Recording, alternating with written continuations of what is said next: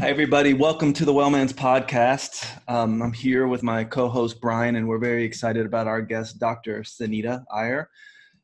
Just a little bit about her. She's a graduate of the University of Chicago. That's where she did her undergrad. And I think after that, worked for several years in a residential program in Boston, working with pregnant and parenting teenage women, just helping them, giving them a guiding light. And then got her doctorate, medical doctorate, naturopathic doctorate at Bastyr University, and right now is currently teaching at Bastyr University as well as the University of Washington in the School of Nursing and Health Sciences.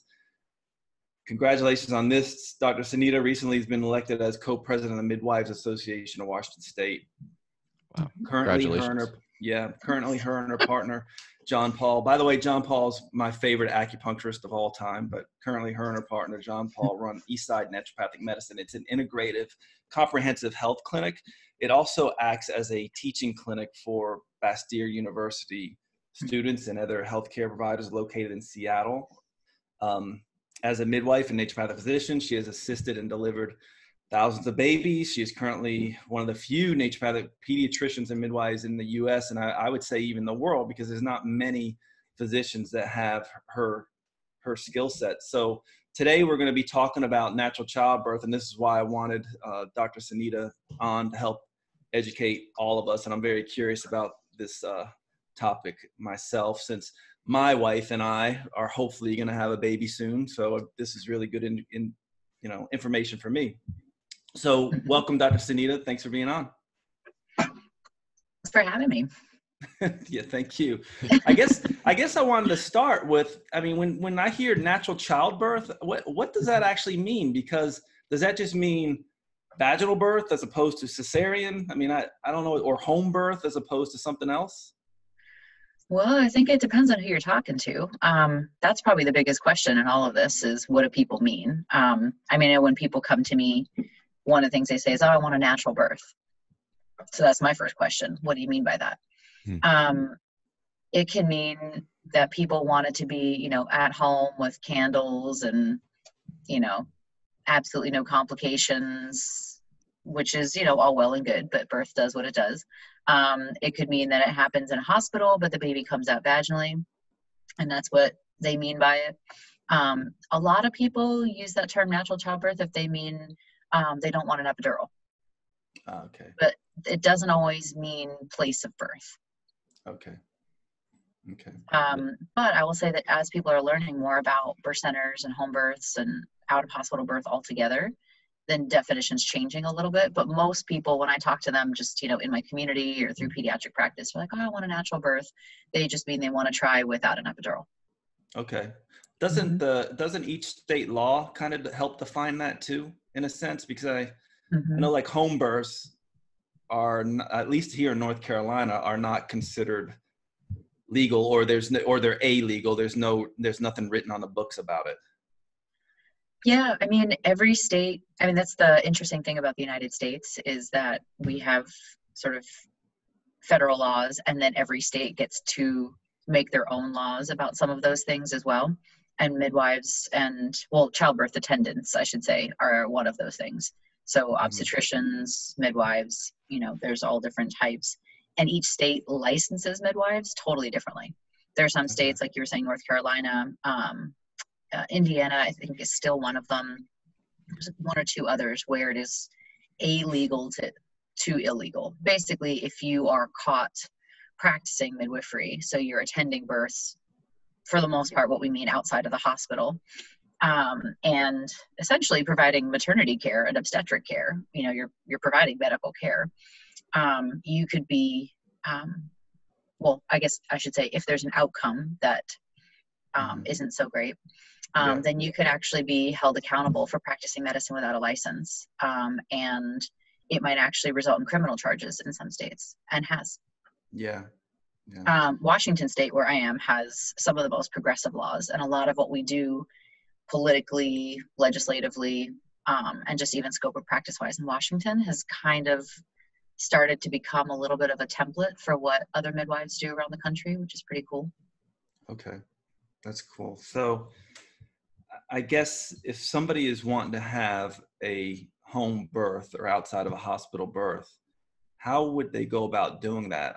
I imagine a lot of people don't even know where to go for that. And if there's no laws on the books, then how do they know they're getting a credentialed, properly trained midwife? It's tough. I'll be quite honest. I mean, I think that that's the hard part about midwifery right now in the United States. Just its sort of cultural status and then its legal status is then the consumer protection piece. People don't always know what they're getting. So I'll say that in Washington, we're actually having this discussion right now because we're formulating our legislative agenda for this upcoming session. So to meet with all of our state senators and representatives. Right. And one of the things that's still on our books in Washington is that someone can use the term midwife to describe what they do, but as long as they don't contract for money, like for instance, it could be in exchange for, I'll provide childcare for your children or something like that, where it's actually just an exchange of services, it's still protected under the law. So it's interesting that there are a lot of different ways that people can still practice, even in states that have really well-defined scopes and laws. But it actually also has resulted in some consumer issues where people haven't really known that they hired somebody who wasn't a licensed midwife. And who didn't actually have any formal training.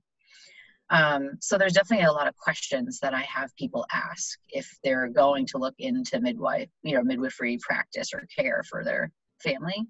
Is where do they deliver babies or catch babies?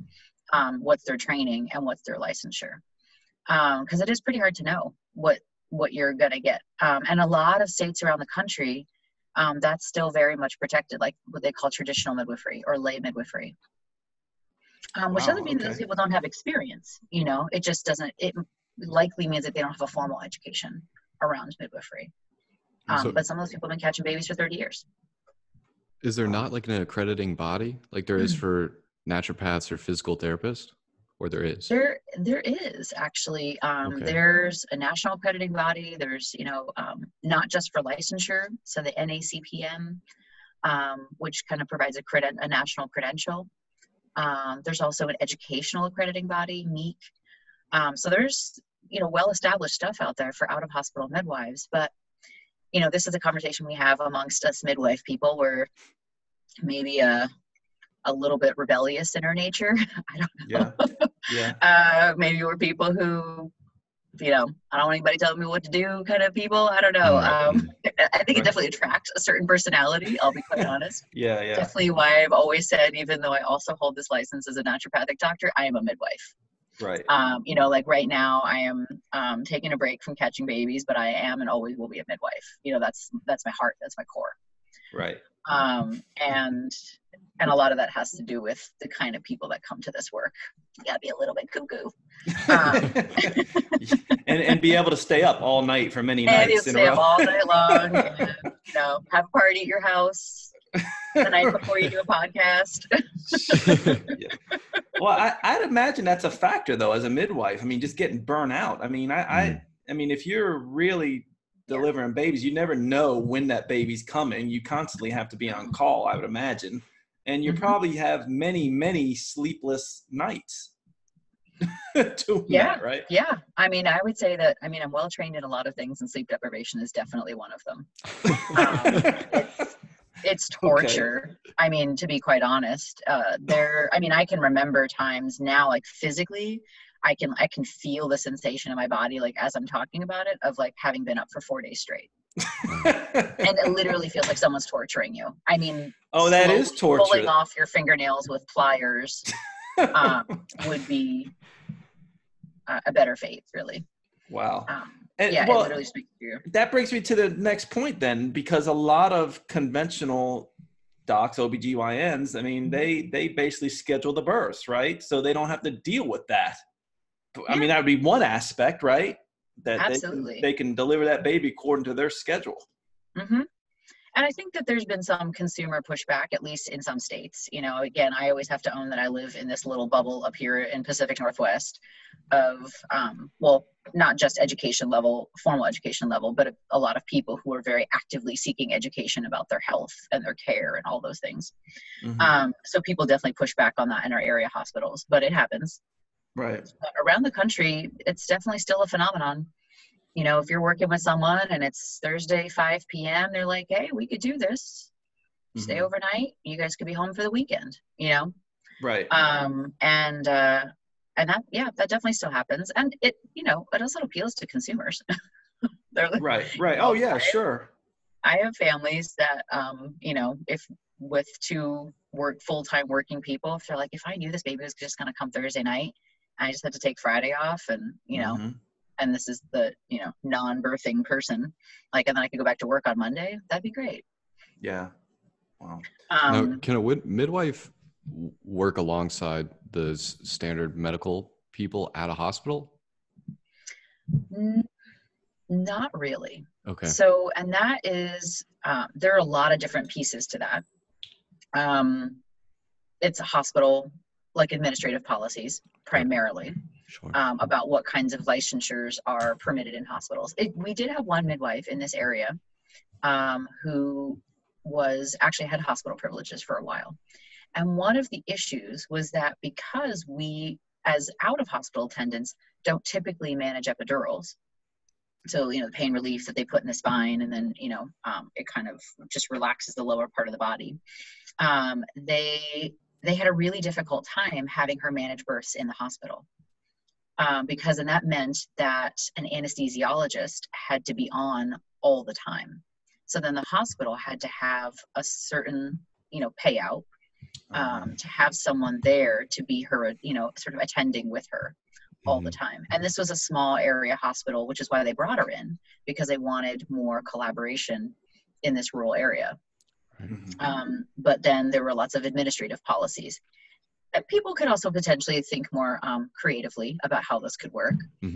It works pretty flawlessly in Canadian provinces and all throughout the Netherlands. So attendants attend out-of-hospital birth centers, hospitals, and they flow very fluidly through all of those arenas.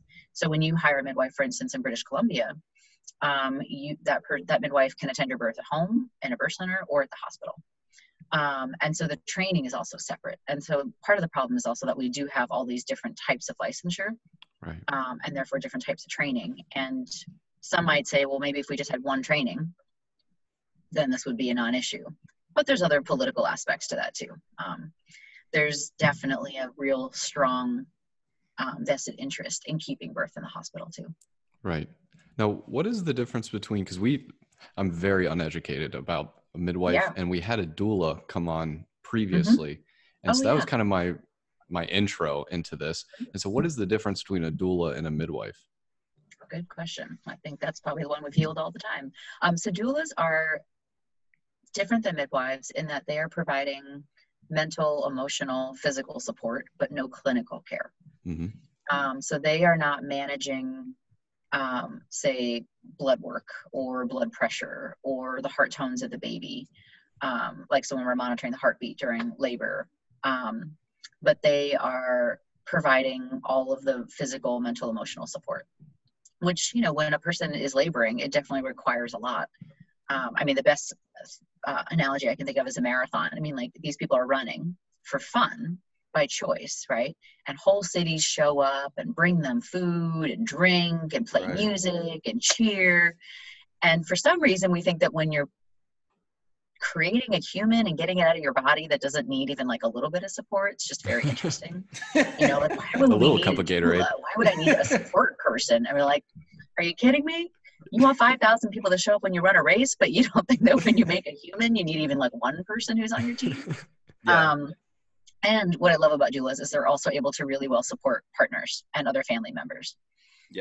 Because also what happens is that as a midwife, you know, you're managing the clinical stuff. So in a situation where the labor is really tough and you're reassuring them from a clinical standpoint, like, but, you know, she's great, baby's great, like, everyone's doing fine, but let's see how we can get more support so that you can cope with what's normal.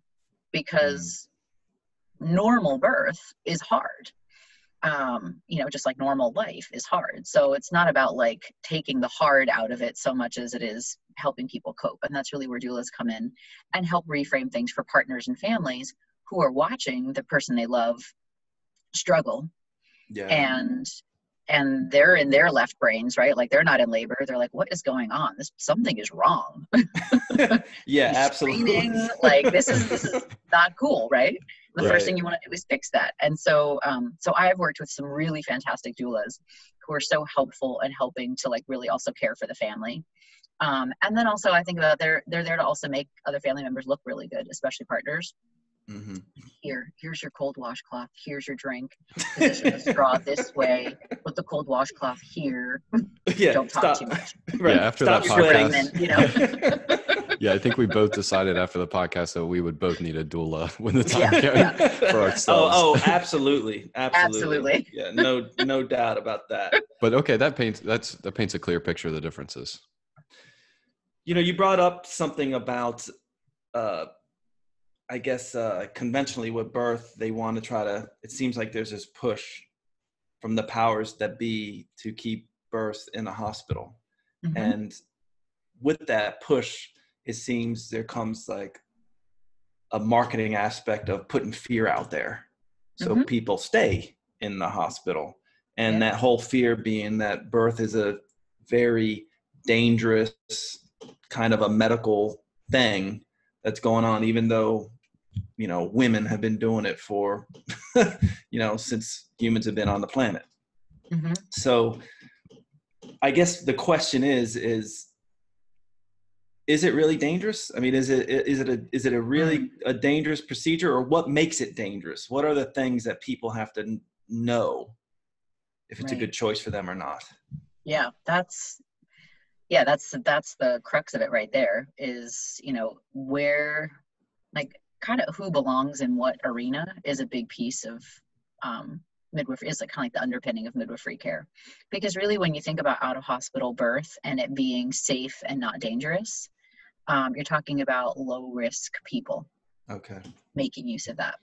And low risk means like not having high blood pressure, or severely uncontrolled diabetes, or being immobilized in some way physically that would make it difficult, honestly, to be able, if we had to move somewhere else or have someone in a tub and get them out to manage a complication.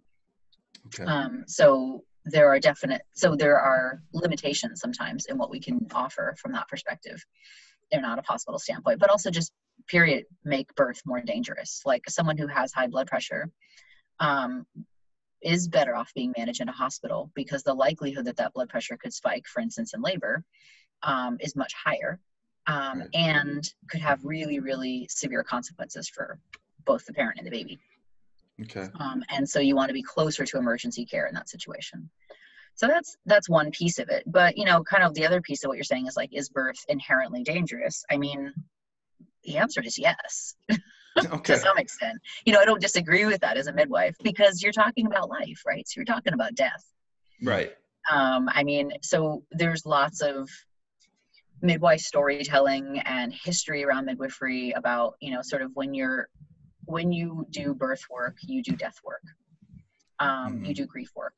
And I'm really clear that that's what I do, that I have, because you sit on that, I don't know, border of two worlds, really. So, and death feels dangerous to us as humans, right? I mean, clearly we're wired for survival. Mm-hmm. That's one piece. But the other thing about like the thought of doing, like making a choice to be somewhere that could potentially be more dangerous is another aspect that is not totally correct about birth. That for low risk people, and this is actually really, really well demonstrated in the data and the research too. So this isn't just like, my opinion, my stats, anything like that. This is actually very, very well demonstrated and not just in the United States, all over the world, that low risk people, whether they're in the hospital or out of hospital, do not have worse outcomes outside of the hospital. Meaning it's not that more babies die or more moms die, because really when you've kind of accounted for those risk factors that could put a mom or baby at risk, and you just have, healthy people birthing, the arena doesn't actually change their outcomes at all. Okay. And in fact, if anything, it actually improves their outcomes in terms of them being at lower risk for postpartum depression, having higher rates of breastfeeding, if that's what they want to do. So there's actually a lot of positive outcomes from being in midwifery care from that perspective. But, the prevailing cultural belief is that birth is dangerous. And people don't know that there's like this risk stratification thing, that like there is such a thing as low risk, middle risk, high risk. And that's potentially what makes it dangerous. It's not the arena itself. But also, the history of midwifery is that, midwives have been in cultures forever, right? So, I mean, in the United States, Native Americans and Black Americans have always had traditional midwifery as part of their cultural and communal practices. And so part of what we did with the whole movement of conventional medicine to hospitals, really like in the 40s and 50s, is we took birth away from communities and from community attendants. And we said who could go and where it needed to happen. So we also took practices away from communities, not unlike a lot of things that we took from those communities in this country. Right. So that's also part of the history of midwifery too. When we talk about like why it is where it is and why people think it should happen, why birth should happen where we think it should happen. There's a lot of layers to that too. Yeah, it's kind of like, I guess based on what you're saying, it's almost like, slowly breaking down the community cohesiveness with the chipping away at stuff like that and medicalizing all this stuff. Yeah, and we could do a whole podcast on that. Yeah, sure. Yeah, exactly. How we've changed traditional medicine and made it a bad word, and right. And modern medicine refers to only things that happen in highly medicalized settings. Right. Actually, and that safe medicine only happens in those settings too, which. Right. And let me clarify something also. But you said traditional medicine. I mean, when most people say traditional medicine, lay people, they're talking about conventional medicine. When you're saying traditional medicine, you're talking about the tradition of giving birth, like what ancient peoples all the way up until now with the, midwifery, natural childbirth as traditional. Yep. Yeah. Yeah. The medicine, I should say, that has more history or tradition behind it. Right. Yeah. But you're right. That word gets confused. So. Yeah.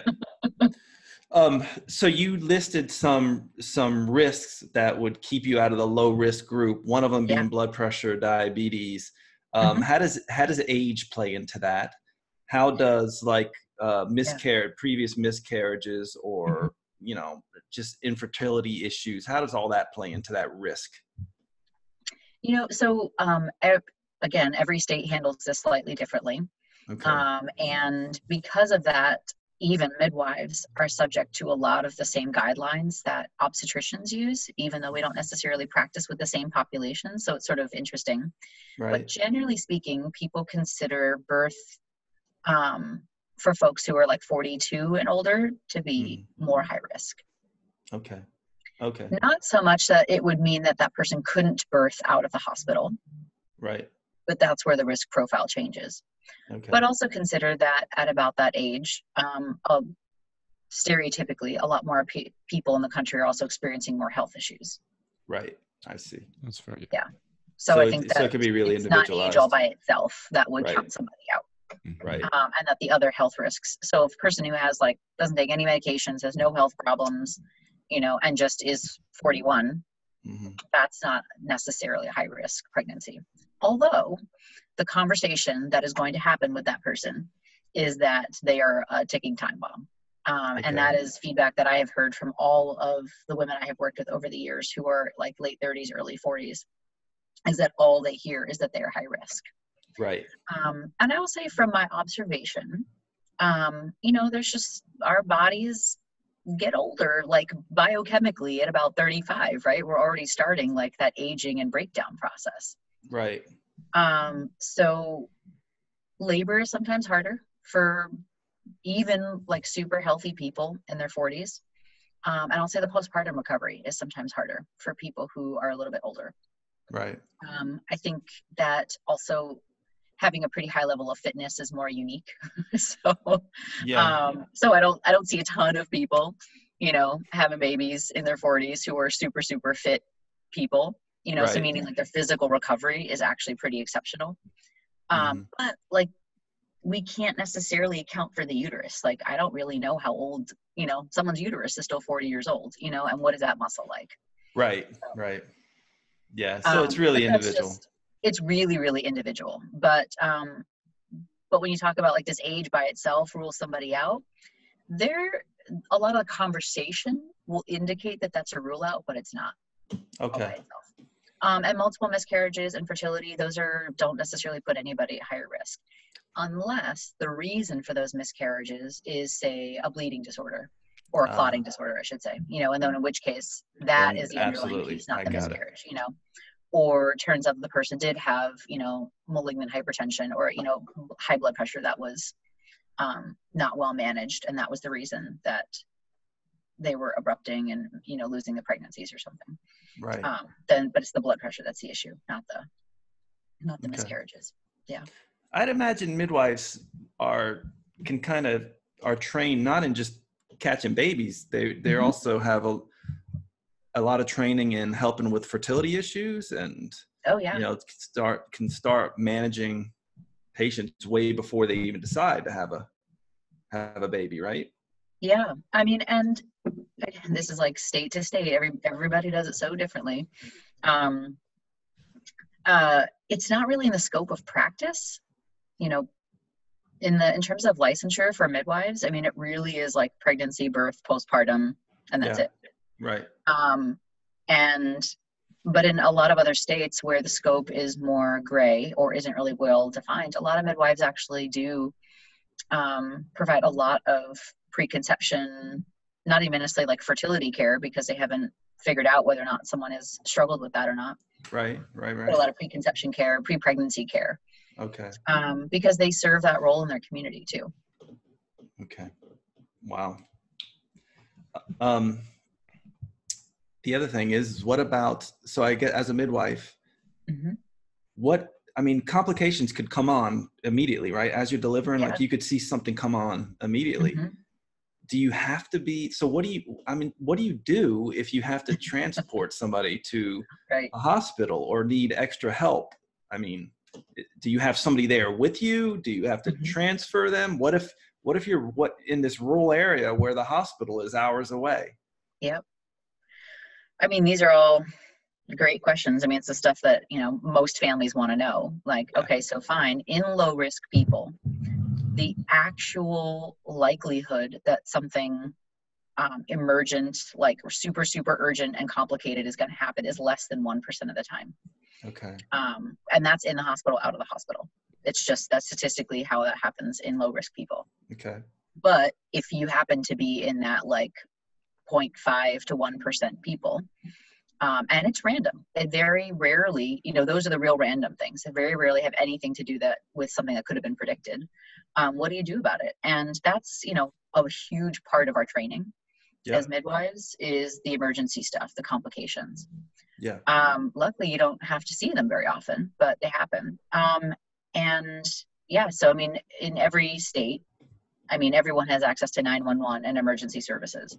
Right. But the way that midwives insert into that system varies greatly from state to state, and honestly community to community, even within the state, because in some areas midwives and emergency medical personnel are really well integrated with each other, and in other areas they are hostile, and directly hostile in that transfer. So you can imagine how that would impact somebody's care when somebody hostile shows up. Oh, absolutely. Right. But that's mostly how it happens if it's emergent. Most of the time, so, you know, in a given year where a midwife might catch 40 or 50 babies, you might have one emergency or zero, honestly, in that year. Okay. But you still might transfer to the hospital maybe another 10 times, possibly even up to 15 times. And most of the transfers are like 85 to 95% of the transfers are non-emergent, meaning we're calling ahead to the hospital and saying, hey, this person has been laboring for a while, you know, doesn't seem like things are changing. So, you know, now we're kind of on that very fine line between pain and suffering. Right. And we're coming in basically to get pain relief, you know, so the person can get an epidural, maybe get some rest, and then go on and birth their baby, just in a different place. Right. So nothing complicated is happening. We're just changing how we're doing this. I see. Stereotypically, that's mostly first-time parents. I mean, I've taken one third-time parent for an epidural once because the birth was just kind of wacky like that. But mostly it's first-time parents. You know, it's just a long, long labor. And at some point you're like, all right, you know, mom's fine, baby's fine. Like nothing's happening. Everyone's blood pressure's fine. The baby's heartbeat's fine. And we're just going in a really, relatively speaking, calm, cool, collected fashion. You know, we pack up our stuff, we call ahead, you know, right. send them records, because now we're all doing electronic charting, so I can, you know, fax the records through my computer, you know, so everybody's there and waiting. Okay. We get there, you know, they're met by the anesthesiologist, they get the epidural, you know, within an hour and a half, they're napping. Okay. Yeah. So, I mean, that's mostly how it happens. And so much of like what it feels like and how people are cared for has to do with that interface with the hospital emergency personnel. If there are good relationships and respectful relationships all the way around, people receive better care. And I have been in plenty of situations where that's been true, more often than not, I'll say. On the flip side, I've also been in incredibly hostile situations with docs and emergency medical personnel, and it's awful. And the people who suffer are the patients, the families. Yeah, I would think. You know, they think they're punishing me. You know, I mean, and I say that only just because I've received letters from doctors sometimes. You know, who have stated essentially that thing. They think they're punishing me for like doing something bad by catching babies out of the hospital, right? Right. And really what they end up doing is they punish the family. Right. Adds more stress to the family. It just, And it's traumatic for them, quite honestly, you know, because now everything changes in a heartbeat, right? They had this whole plan, you know, everything was happening like this. They know their care, like they picked a midwife or a midwife group. They've known their care providers the whole time. Everyone in the room is known to them. You know, it's a very, very carefully curated situation, and a caring situation. And then all of a sudden they're like getting in cars, going to a new place with docs, nurses, admin people that they've never met before, you know, bright lights, lots of people talking at you, putting forms in front of your face. Like, so in case we have to do a C-section, you have to acknowledge that the mom and baby could die, you know, you know, and they're literally putting that form under your nose while you're checking it. While you're laboring too, huh? Yeah, while you're laboring. Yeah. Yeah. Okay. And I've been on the side of that as the birthing person, and I've been on the side of that as, you know, as a midwife. So my own birth, you know, was 56 hours long. And we were fine, you know, but at some point I was like, okay, this isn't changing. And, you know, what I need to do is rest, and I can't get that. Yes. So why don't we go get some pain relief so I can sleep for a couple hours, and we don't wait until I'm crapping out or the baby's crapping out. Yeah. You know, you got to make those calls also. You know, I always talk to people about what we do as midwives is anticipatory care. We don't have an operating room across the hall, right? I can't get your baby out with surgically in 3 minutes in your living room. Yeah. We have to go somewhere to get that. So I always have to think about 30 minutes to an hour in advance. And very often many hours in advance. So to some extent, I have to be more prickly about what I'm hearing and seeing. Yes. Than even they get to be in the hospital. And I can think of so many instances where like I've heard one heartbeat where I'm like, that's different. That's the pattern's changing. And to me, what I'm thinking is in 4 hours or 6 hours, this baby could start decompensating and losing energy because they're working hard to get out, right? Right. And I don't want to wait till this baby's heartbeat is consistently crappy. Yeah. And now we're rushing in an ambulance to have an emergency C-section. I either want to go in sooner when everyone's calm, cool, collected, and the baby comes out healthy and happy. And maybe the baby could have been born at home, but it's better that everyone's healthy. Yes. Or I need to then make my assessment that much more precise about whether or not things are changing and there's progress happening at home or at the birth center. so that I know that, like, okay, if things aren't changing like in the next 30 minutes, 45 minutes, 1 hour, and set myself really clear parameters of when things have to change and what has to change, then I'm making another plan. Right. Where on the flip side, I have taken babies in where I'm like, I heard the 1 or 2 heartbeats and I'm like, I don't like that. We get to the hospital. And they just let mom keep laboring. And you see, so decels are like literally decelerations or drops in the heartbeat, which mean that the baby's actually starting to get too tired and is starting to decompensate. So, you know, the next thing that happens is that they're in distress. Right. And I've literally watched them watch the little like printout. Yeah. And it's just like dropping with every contraction. And you're like, oh my God, somebody get this baby out of her body. Right. And they're like, you know, but the operating room is they can have the baby out literally in 3 minutes flat. Yeah. You know, give her general anesthesia and then have the baby out. So they're not panicking in the same way. So it's sort of interesting that like there are some ways that we are overly cautious in an out of hospital setting because we have to be, right? Right. But like what happens when you're hours outside of a hospital? Like in Washington, I mean, Washington is mostly rural. Yeah. The midwives east of the mountains, I mean, are sometimes 3 hours from a hospital. Wow. Yeah. That has anyone that's even remotely skilled in obstetrics. And that they have to figure that into their timing too. That whole algorithm, the plan you're making, how quickly you need to see things change. Right. That all has to get mapped out in their head. Like, all right, so if this isn't like 150% straightforward, I'm making another plan. Yeah. Yeah. Yeah. So there's a lot of planning then. There's a lot of planning, right? With the parents, the midwife to really make sure that it's successful, you know, and to make sure that it's safe and, you know, you're covering all your bases, I'd imagine. So I'd imagine distance plays a role then, and whether you really want to do this. Yeah. Absolutely. Right. Absolutely. And we've had that conversation with a number of people. Like, look, you know, even though there might not be amazing data out there about what distance matters, I mean, when we talk about low risk and access to emergency care, generally you're talking about 30 minutes or less. Mm-hmm. Wow. So, which, you know, for states like North Carolina, for a lot of states in the middle of the country, they might have 1 or 2 major hospitals in the entire state. Mm-hmm. And it is very reasonable to think that they're going to be like 2 or 3 hours from a hospital.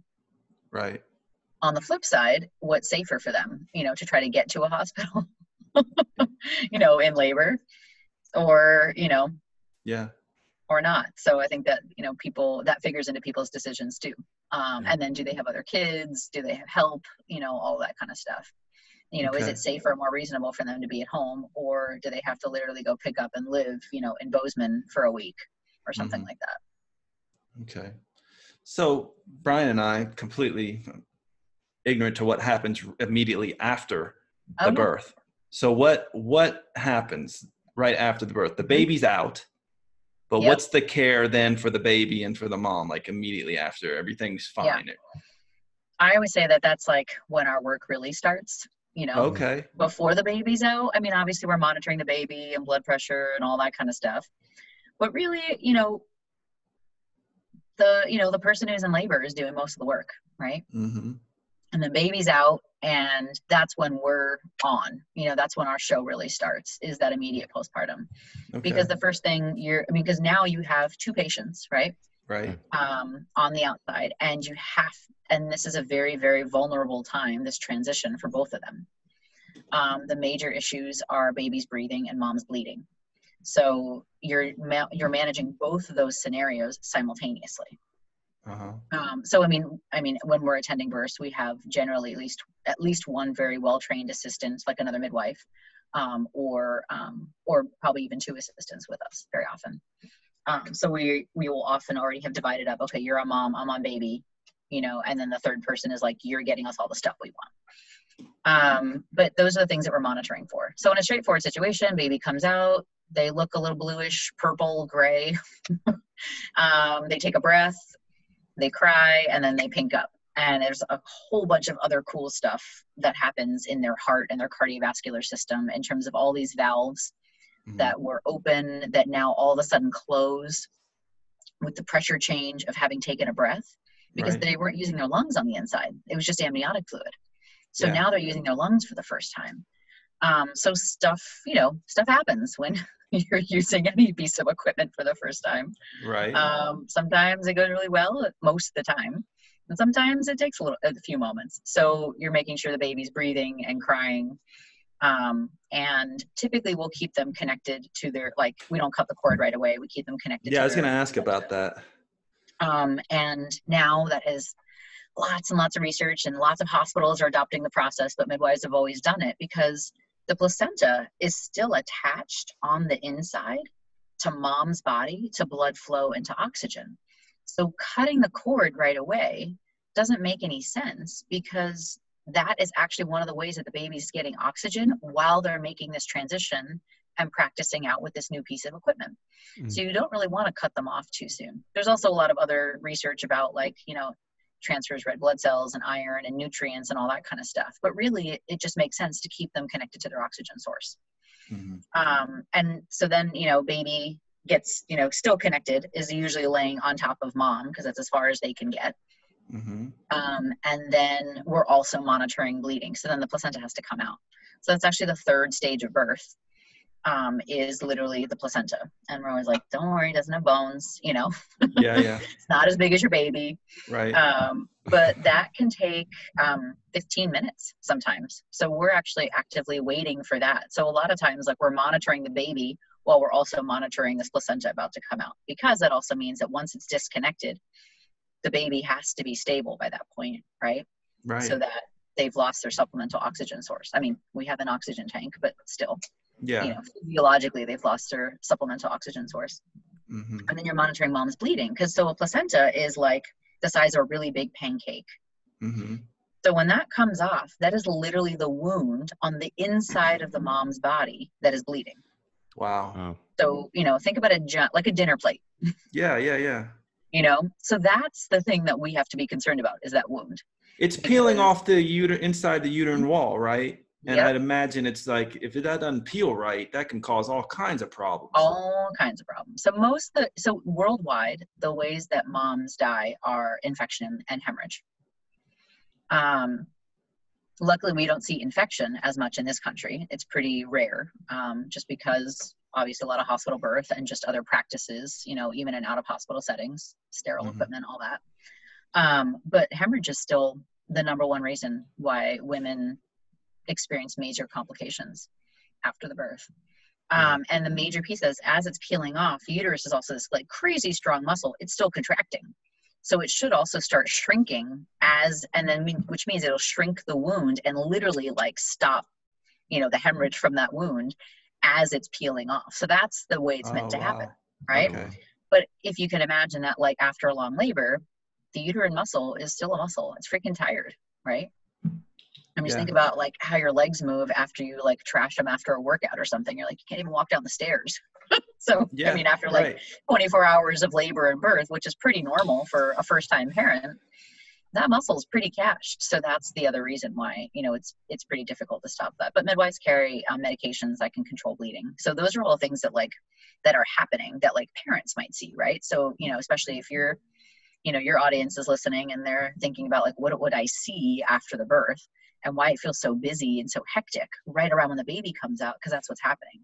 They're basically managing two extremely vulnerable people in that moment, making sure one person knows how to use their new equipment and one person's equipment is still working. Right. Wow. And then after that, assuming bleeding is normal, placenta comes out, baby's crying, everyone's cuddling. In an out-of-hospital situation, we just tuck everybody into bed. And then babies get to breastfeed, which is, if that's what the parents' plans are. And I'll say that for most of the people and, who are coming to midwifery care, I would say 99% have some intention to breastfeed. So we're trying to promote that as much as possible.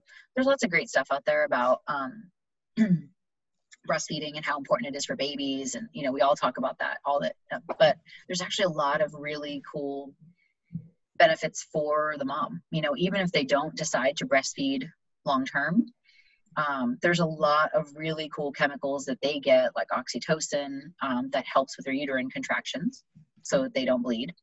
But it also helps with their mood. So in terms of preventing postpartum depression. So it's, even if people don't plan on doing it all the time or at all for long term, there's definitely a reason to at least start it right after the birth.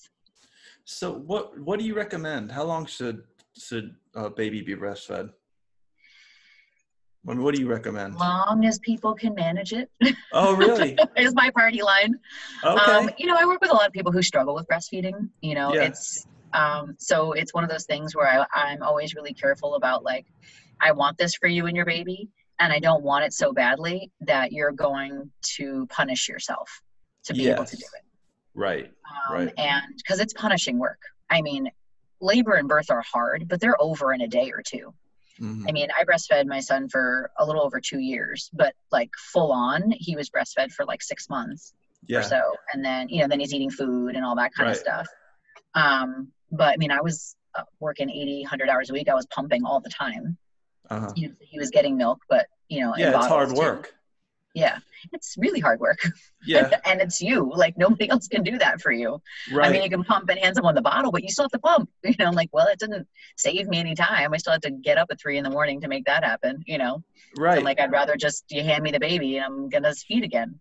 But in an optimal world, though, as a physician, you would say, just let your baby wean itself then, I guess, if everything is fine and you can manage it.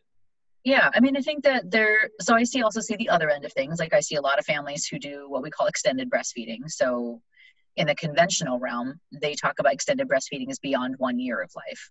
Mm-hmm. Internationally, they mean beyond 2 years. So I definitely see families who breastfeed longer than that.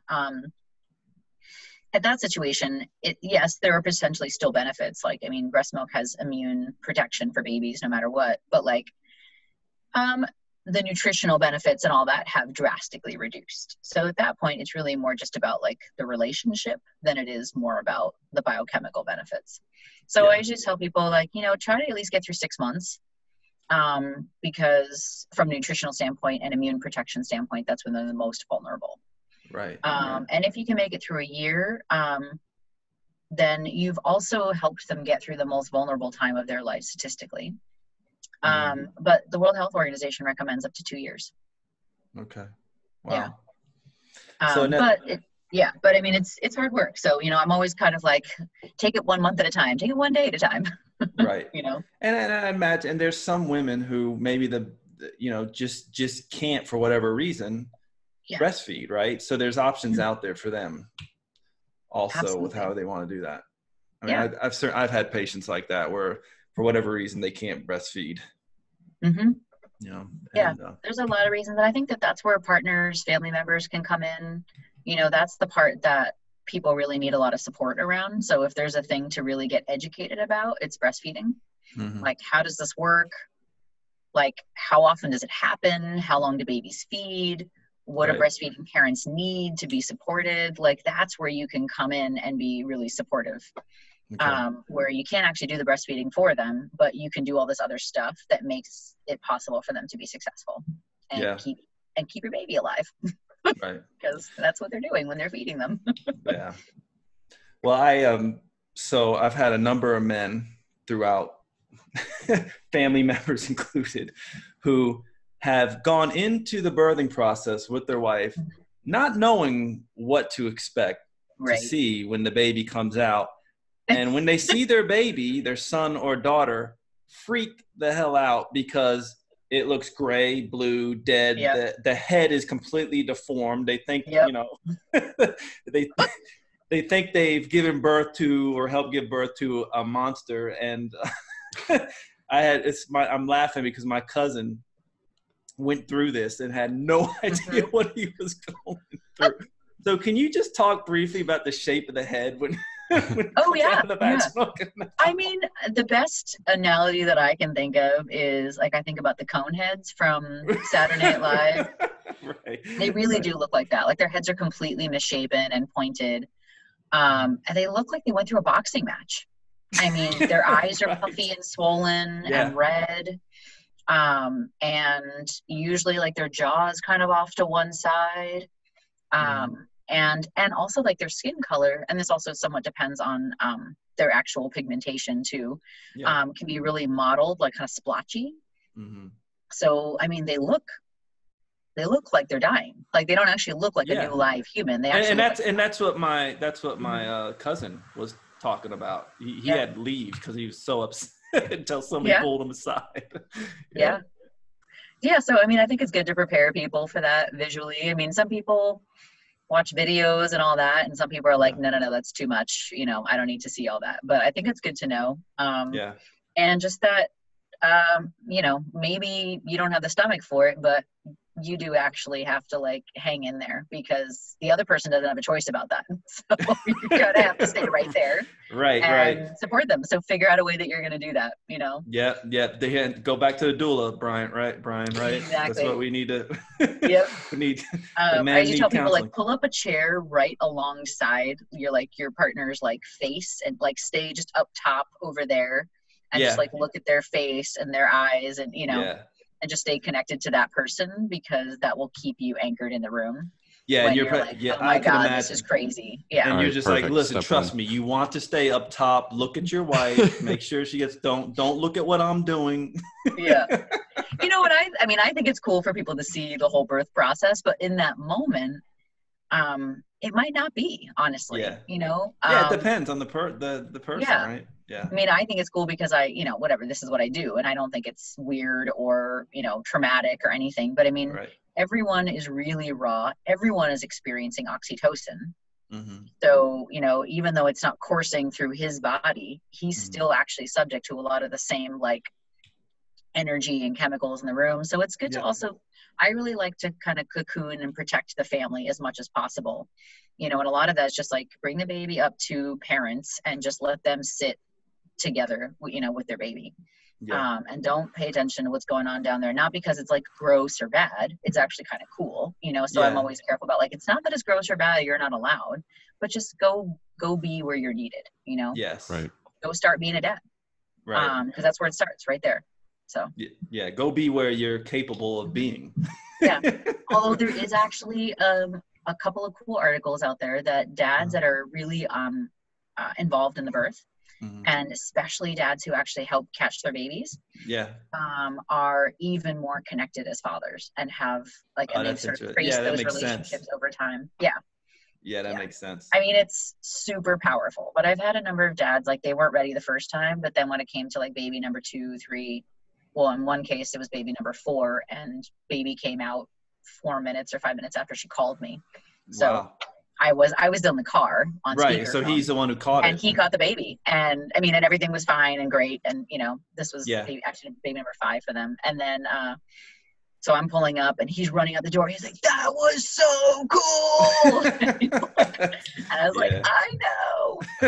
This is why we can stay up all night, because it's so cool." It's neat. That's one of the benefits of natural childbirth, though, right? Like, you can hand the baby right over to the. Do they do that in hospital too now? Because I hear stories where they immediately take the baby away from you, and you don't see it for a few hours or for as many hours. I don't know how long it takes. But one woman told me it was like hours before she got to meet her baby. Oh, wow. Yeah. It's still pretty common practice in a lot of hospitals around the country. What's the point of that? The baby's born, they cut the cord, and they bring the baby to the warmer. And like, you do know that the mom is literally like 120 degrees. She just ran a marathon. Like, there is no warmer place on earth than her body right now. She's literally pouring in sweat. Like, what's the purpose of that then? I don't. It's so that they can. I mean, there's so many pieces of that, right? Like, they have a respiratory therapist, a neonatologist, and a pediatric nurse, and they're evaluating the baby. And then they have the obstetrician and a labor and delivery nurse, and usually a second labor and delivery nurse, and they're evaluating the mom. It's really that division of 2 patients, and then they've created 2 teams, and then they separate the patients. And so there's it was actually an article that I just read 2 days ago about how some hospitals are doing this novel thing as looking at moms and babies as a dyad, like as one patient. Right. And managing them together in the same spot rather than splitting babies and mothers. And I was like, oh, wow, novel idea. Keeping children and parents together. Weird. And it's totally possible to do all the things that they're doing for the baby over there on the warmer. They can do all of that right there. on the baby's chest. So I think that's also a good thing for parents to know, is that like, hey, is there anything that you're doing over there, short of like if the baby actually needs major assistance with breathing, like oxygen and ventilations and things like that, then you do actually need to lay them on a flat surface in order to do that. Okay. So a mom's body will not work for that. But everything else they can do right on mom. They can listen to the baby's heartbeat while the baby's laying on mom's chest. And they actually show that babies regulate their breathing and their heart rate much more quickly when they're in contact with heart beats and respiratory rates that are already regulated, right? Yeah. So we know that like the heart is an electrical organ and it will automatically sync, kind of almost like, Bluetooth or wireless technology. That when you lay them next to each other, like the baby's heart rate will sync much more quickly, and the respiratory rate will sync much more quickly when they're close to each other. Yeah, and that must have, you would think, profound impacts mentally, emotionally, you would think, right? Like, I don't know, as a newborn baby, I just imagine you have no idea. You're in this warm, safe place, and then you come out to bright lights, or come out into this whole different environment. It's like walking through a wormhole almost and going into another universe. Oh yeah. And then you feel, if you're not with your mom or something of comfort, you feel completely alone. I mean, I think that'd be terrifying for anybody. Yeah, I think most adults would never put themselves in that situation. You're like, if you woke up, you're like in your bed and you're all warm and cozy under your blankets and it's dark, and then all of a sudden, like someone rips back the covers and it's a big scary clown or something like that, and then blows a horn in your face, and you're like, ah! Right. I was like, that's pretty much what like being born is like for babies. Yeah. And most adults would never sign up for that. So it's just sort of interesting that we're okay with like these very fresh new people to experience that. But also I think it's parents don't realize that they have choice in that, that they can say that like, hey, I want my baby with me. Right. And unless my baby's in distress, you can actually come and do the whole exam right here, on while the baby's on my body. Oh, okay. Totally possible to do that. But, this is all also about training and turf and all that kind of stuff too. I mean, it's not the way physicians are trained in the hospital. So it's not comfortable for them. So if somebody's interested in being a midwife, where would they get training? Where could they get training in the US? Because I don't know of many places that formally train midwives. Apparently at the jugs machine, because you keep saying catch the baby. Apparently at the jugs machine, like a receiver, so you can catch the baby. Totally. Yeah. Well, I mean, depending on the state, you don't have to have training. You can just show up and catch babies, right? And trade. But I wouldn't recommend that. I'm not really in favor of that at all. I think that if you're going to care for human life, you should be properly trained and really understand how human physiology works, biochemistry, like really also have a very sound ground in medical knowledge. Like we have medical science and it's cool. Right. History is not antagonistic to medical science. It's part of it. And I think the midwife should actually really understand it and be really firmly grounded in research and data, and because that's only going to improve what we do. Right. So there's a lot of there's about 10 midwifery programs, accredited midwifery programs. It's 3 full years of didactic and clinical training. And over the course of those 3 years, you're also training clinically as a student in someone's site. So you're working alongside a midwife, attending births, doing prenatal visits, really doing everything firsthand with your hands for 2 years. So, I mean, when I was training as a midwife, I was on call for 2 years straight, 24/7. Yeah. I had 2 weeks off that entire time where I was not on call. Wow. I went to 150 some births during that time. Wow. And took care of probably 1,000 different people because, you provide prenatal care for a lot of people whose births you don't necessarily attend also. Yeah. So, there's a lot there. I mean, just numbers wise, you see and put your hands on and care for a lot of people. Bastyr University, where I trained, and then also where, I don't teach in the midwifery program currently, but taught in the midwifery program for like 10 years. They also have a master's level program. So that when people graduate from that program, they're also receiving a master's degree.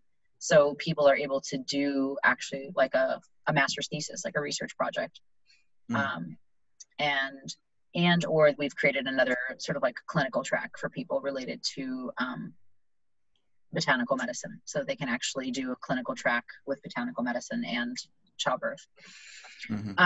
So there's that as well, but that's the only program like that where people actually graduate with a master's degree. I'm curious if the baby's premature, does that, then is it still is it possible to still use a midwife, or does that kind of rule that out? Does it make it more medically complicated? That rules that out. Yeah. Okay. So I didn't mention that piece is there's like, so your due date, when people talk about your due date, is the equivalent of what we call 40 weeks. And 37 weeks, so like 3 weeks before your due date until 2 weeks after is sort of the window of when babies are low risk. Right. And fair, any day is a good day to be born. Before 37 weeks is considered preterm. Okay. Now a 36 week old baby might be just fine, have no issues. Statistically, it increases a little bit more at that time. And then for sure, once they get to 34 weeks and earlier, those babies will often need some assistance with breathing. Yep. Just because the lungs aren't fully formed at that point, or with blood sugar stabilization. So that vulnerable transition is harder for them. So it is safer for them to be born where they have access to a NICU. Okay. But then you did mention that you carry some sort of medication, like the clotting medication. So I guess midwives are able, depending on the state, to dispense medication? Yeah, absolutely. So, we have a pretty great scope here in Washington. It's not true for all states, but we carry 3 different medications to control hemorrhage. We carry IV fluids, and so we can put in IVs if people are dehydrated or if after someone's had a baby and they've lost a little blood, we just want to put more fluids back in their body more quickly. We can also put those hemorrhage medications into the IV as well. So we can get it into their system a little faster in addition to injecting it. Okay. We can also give them antibiotics. So there's this thing called group B strep that some people test for at the end. If people have it, which is a normal bacteria in all of our bodies, it can cause respiratory infections for babies. So we carry the antibiotics also that we can put into the IV in labor. So it's kind of like pre-treating the mom and getting rid of that bacteria so that the baby doesn't have to be born through it and potentially get it in their lungs. Oh, okay. We carry vitamin K, which helps them help clot their blood afterwards, which we talked a little bit about in the circumcision talk is, one of the things that they have to have on board. Eye ointment to prevent infections, only in the instance where moms have sexually transmitted infections, but, other infections can also be prevented that way. Hep B vaccine. So typically in the hospital, that's something that they administer right after the birth. If parents opt for it. So we have the ability, we can carry that and administer that if families want that as well. Epinephrine, in case people have allergic reactions to anything, something called terbutaline to stop contractions if babies are in distress. So we carry a lot of stuff. Yeah, very medically trained. In addition to oxygen. So it's not also completely unmedicalized too, to be out of the hospital. Right. But luckily we don't need to use that stuff very often, which is cool. Yeah. Wow. Fascinating. But not all states get to do that. So. Right. Well, that's the thing. So as a consumer, if you're really thinking about this and want to go a safe way, I don't know. I would think look to states like Washington State to possibly have your baby in, right? Right, exactly. Like if you can fly to Washington State and have your baby here, or Oregon, or California, like Colorado recently changed their laws. I have a good friend who lives there, and in between her first and second baby, their laws changed in terms of what midwives could carry. And I was like, you could just road trip up here, and that way, if you need any of this stuff, I can give it to you. I just can't legally give it to you in Colorado. Right. Yeah. And it's, it's silly too, right? Because those are things that would help keep out of hospital birth safer. Absolutely. Right. So midwives should have access to that. So it's sort of an interesting way that they kind of like, tie their hands in being able to provide safe care out of the hospital. Yeah. Unreal. Yeah. Fascinating. Thanks so much for being on. Do you have any other things you want to, did we cover most of everything? I think we covered so many things. I'm sure there's like 1 million other things we can talk about. Like if I do part 2, because, my favorite thing to talk about is postpartum, Postpartum is forever, right? Once you have a baby, you're always postpartum. Right. Um, Right. Postpartum depression rarely happens in those first few weeks. It's actually very commonly diagnosed like 9 months to a year later. Yep. So I think that there's so many other things, like especially when you're talking about like families and partnerships and you know, what you're really working on is that, well, you're really working on the rest of your life, but that next year is kind of has a lot of big stuff coming up in it. Well, I know Brian would too, love to get you back on and talk about the postpartum part of it all. That'd be cool at some point. Well, thank you so much. All right. Yeah, you're so welcome. Yeah, I'm so appreciative for you being on. This is number 3, and they've been incredible for us and everybody else. So thanks again. Awesome. Yeah, can we I guess, Brian, we want to have something like maybe the website, the accredited website, where maybe people can go to figure out if they really want this care. They can go there and be able to find a midwife. The website for NACPM, MEEK, Citizens for Midwifery is actually a really great website that's compiled specifically for consumers.